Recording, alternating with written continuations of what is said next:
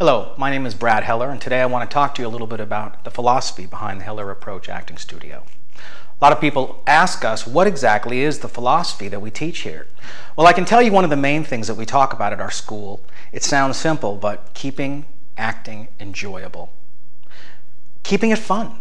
I can tell you from my own personal experience, before I met the two people that really sort of changed my life with regards to the acting technique that I teach, I found acting to be completely confusing, complex, not fun, and a big headache. And there were many times when I was studying acting, kind of saying to myself, why am I doing this? This isn't even fun. How is it possible that acting could have been around for thousands of years and has brought me to today if it's supposed to be a nightmare?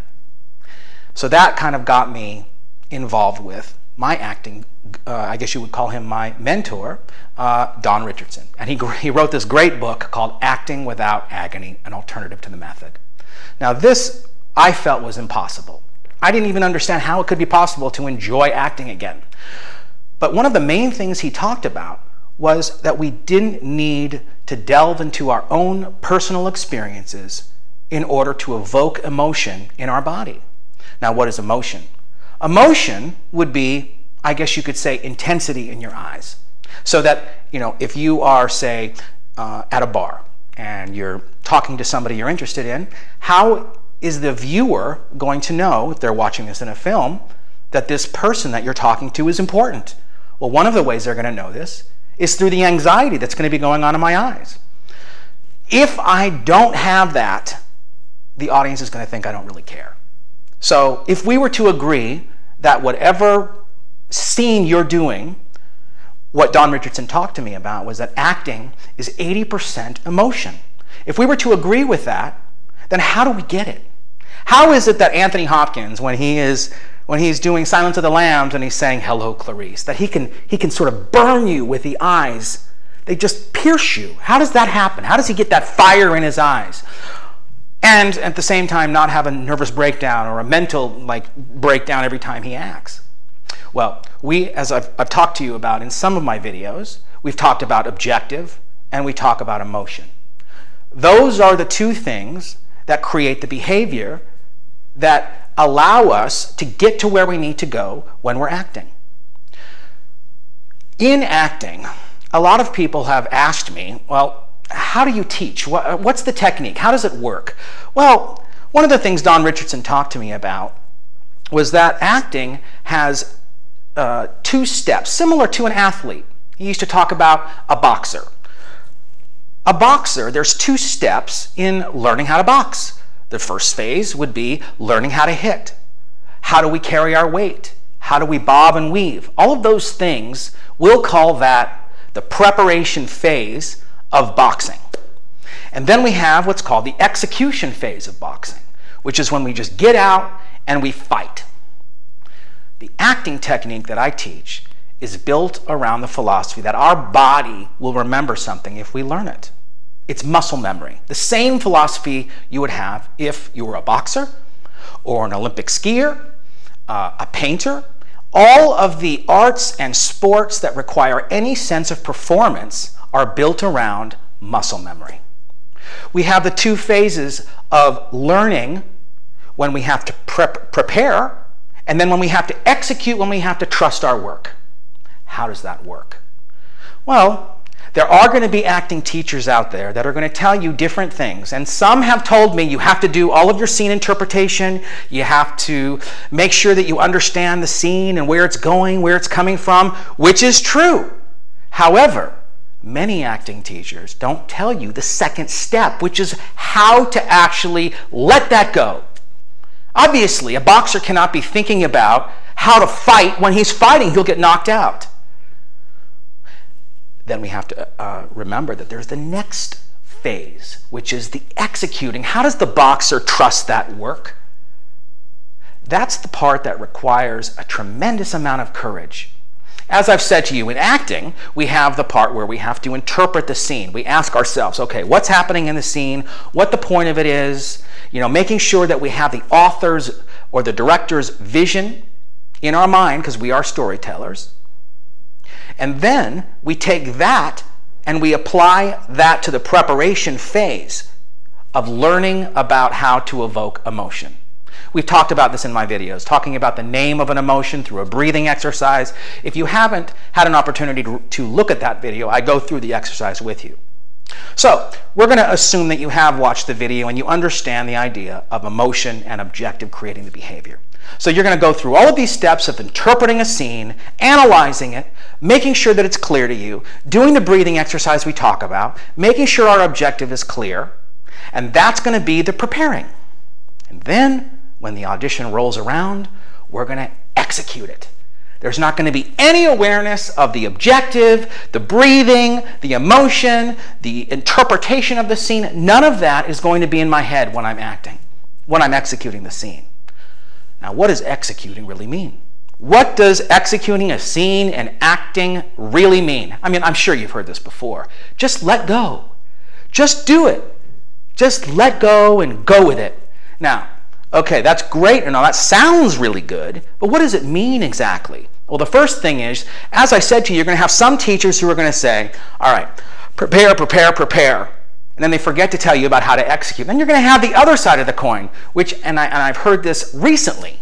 Teachers out there that will say to you, don't spend too much time with the material. Don't look at it too long. Just memorize it and go with it. Now, I'm a writer, and I know writers and directors, and by the time an audition actually happens, especially in a feature film, sometimes scripts have gone through 20, 30 rewrites. Somebody who's been working on this script for maybe 3 or 4 years, and they know this story better than anybody. And if you walk in there without preparing and without sort of asking yourself, well, what's really going on here, and taking the time to interpret the scene, then when you just sort of execute and just sort of go for it, well, how do you know you're even going to be on the right path? I've used this analogy before. It's sort of like somebody saying, okay, what I want you to do if you were a dancer, I want you to just do the dance. And if I'm saying, well, wait a minute, I don't really know the dance. Well, just go with it. Okay, I'm going to go with it. Isn't that good? I'm going with it. I'm rolling, yeah? It's so stupid when you really break it down. Where in life is there ever a philosophy that says, don't do any work and you'll be great? There is the step of executing, which would be learning those dance moves so that when you do execute it, your body remembers all that work. How does this apply to acting? Well, this requires a tremendous amount of courage, because you're basically saying, hey, I've done the work. Now I have to just let go and trust that it's in my body. So where does your brain go when you're acting in a scene? You're not going to be thinking about emotion. You're not going to be thinking about what you look like. You're not going to think about how you sound. But what do you think? Receiving. The ability to receive and listen in a scene is by far, aside from emotion, the most important thing in acting. The ability to receive and listen to what's outside of you is the most important thing to acting. Why is that so important? Well, if you really think about it, that's what you do as a person.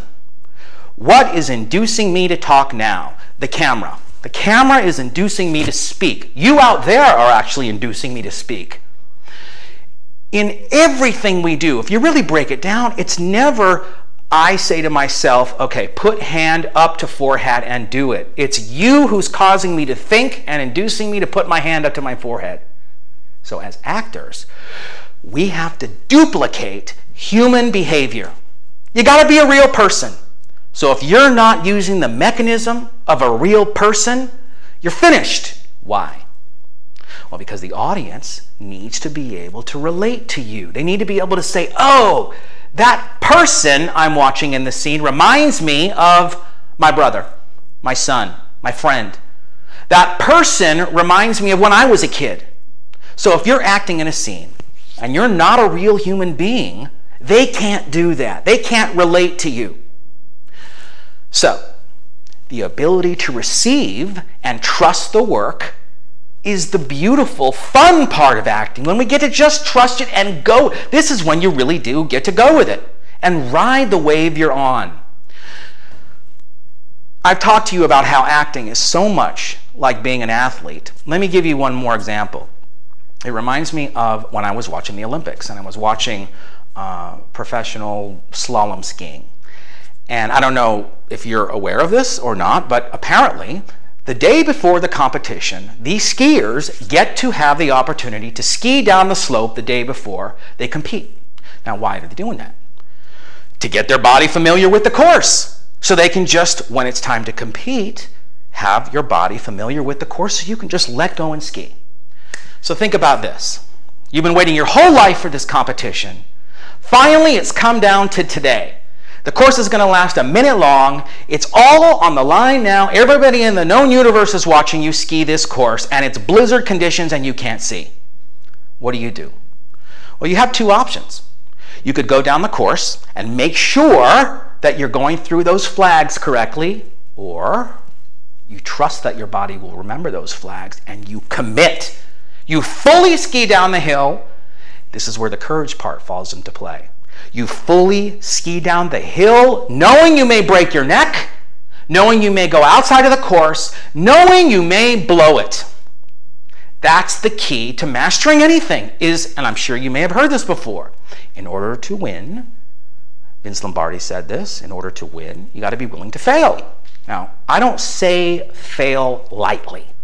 I'm talking about real failure where you've spent a week preparing for an audition, every day, hours and hours of preparing for that audition until finally you come into the room and going for it, knowing that they may hate you, you may suck, you may be terrible, and committing to that audition knowing that that failure could happen.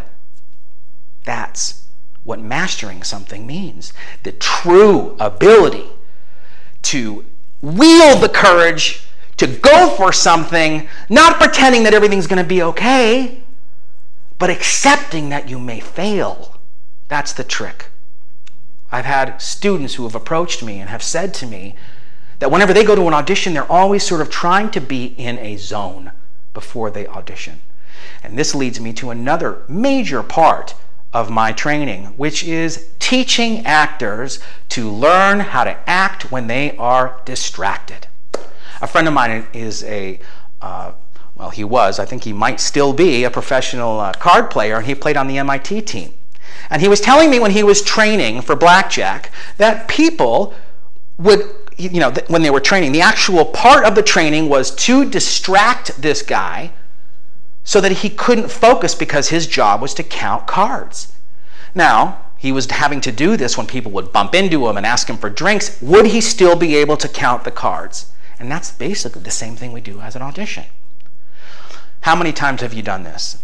You're going to do your scene and you light your incense, you got your candle, it's all dark and nice and beautiful, your mate has just given you a back rub, you're ready to go. Now, you may act your butt off, but who's going to see it? I'm afraid that's not really what acting is. Acting is being able to come through when the pressure is on. Not in the safety and sanctity of incense and candles. It's when things bother you. Now, at my theater, when people come and observe my class, they're always thrown a little bit because somebody could be doing a scene up on stage and people walk right in. Into that door, they walk in the middle of a scene and they sit down and they watch the scene. And, at first, people are kind of like, well, what's going on here? How does he let people walk in during the scene? Well, that's on purpose. Because that's what happens at auditions. Whenever you're at an audition, there's going to be something that's going to bother you. It could be the casting director looking at you wrong, or not looking at you at all, or her cell phone goes off, or your cell phone goes off. And part of the training is learning how to work around the distractions we're hit with. And not pretending everything's going to be okay, but accepting that it might not be okay and doing it anyway. This part of the philosophy I learned from a wonderful woman. Her name is Dr. Ida Gorbis. She is an associate professor at UCLA, and she runs what's called the Westwood Institute. You can look her up on the internet. She's an amazing woman. She taught me all of these wonderful tools because it didn't matter how clear the acting technique was to me if I was so frozen with fear and couldn't work around that fear when I performed. It didn't matter. It was kind of like I had a weak foundation. So it didn't matter what acting tools I had, it was just going to crumble. So what she taught me all about was learning how to come through under duress. And that's a huge part of my class. We have Don Richardson, who taught me all of these great tools about acting and keeping it fun and not having to delve into our past in order to, say, play an emotion of rage. I don't have to think of something that makes me, Brad, filled with rage. So we have that part. And then we have the part that was taught to me by Dr. Ida Gorbis, all about coping with pressure, anxiety, and fear. Those two things, that's your Heller approach.